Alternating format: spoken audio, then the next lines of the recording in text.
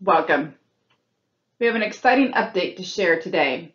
You now have the ability to co-present Google Slides in Google Meet. This allows multiple people inside the Google Meet to present a Google slide within your Google Meet environment. Let's go ahead and dive deeper about this amazing update. As you can see, I'm inside of Google Meet, and let's see who is attending this Google Meet. We have myself, which is Jessica Van Hevelen, Trainer 13 and Trainer 1 are additional guests. And I need some help presenting my slide deck. So I'm going to ask Trainer 13 to help me co-present. So how does that look? First thing, I'm going to go ahead and select the share button, the present now button at the bottom. Select that. And to have that option for co-presenter and best practices when using video and animation is to select a tab.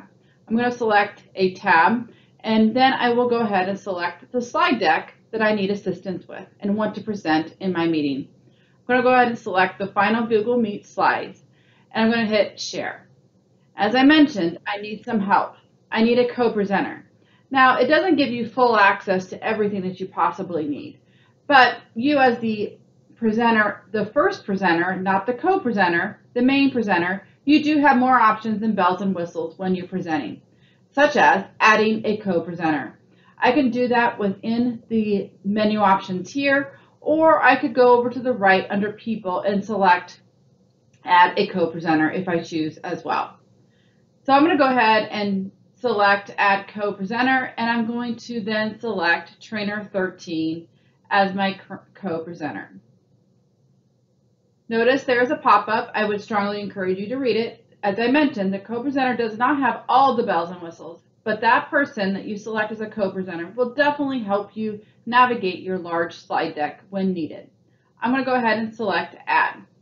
Now, just to give you an understanding, I'm going to go ahead and log into Trainer 13 and see what Trainer 13's screen looks like as a co-presenter.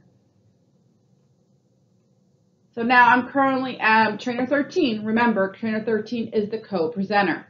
Now, the co-presenter can actually navigate to each slide and help navigate to the presentation.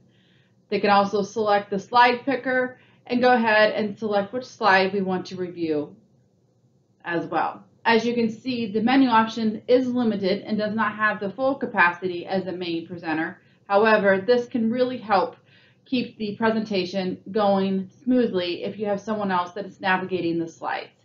So again, great feature that has been added to Google Meet. With that, I strongly encourage you to check out the additional resources posted below to learn more about this amazing update. Thank you.